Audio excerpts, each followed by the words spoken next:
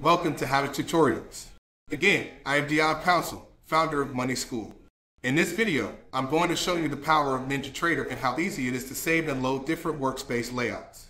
Pretty much anything you can find in trading, you can do with this program. Let me show you how easy it is. Once you have all the windows in place you'd like to use for your trading, you can save that configuration as a workspace. This is accomplished by clicking Workspaces, then save as from the Ninjatrader Control Center. I'll enter a meaningful name, then click OK. Now, I can recall that workspace by accessing the menu and selecting. You can see that the active workspace is highlighted with a green icon in the menu. Any of the open workspaces that are not currently active, meaning they are open in the background, are shown with a gray icon next to their name. This can be a quick way to see which workspaces are open and which is currently in use.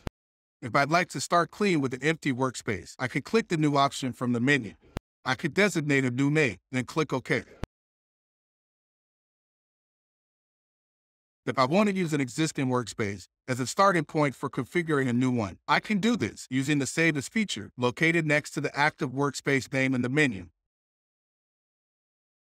After saving to a new name, this can be configured independently.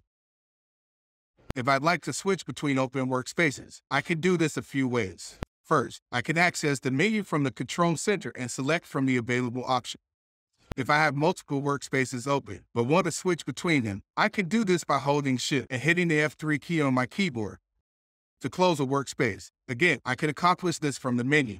I'll click Close, and when I reopen the menu, you can see that the open indicator is no longer displayed. Lastly, it's important to note that when closing Ninjatrader after a trading session, you want to exit the platform from the Control Center. You'll be prompted to save your workspaces at this time, so you can use them on your next trading session. If you close individual Ninjatrader windows, such as charts and Superdome windows, then exit Ninjatrader and save your workspace. These windows will not be included since they were closed prior to saving. Okay, now you have learned about how to save and load Ninjatrader workspaces. Thank you for watching.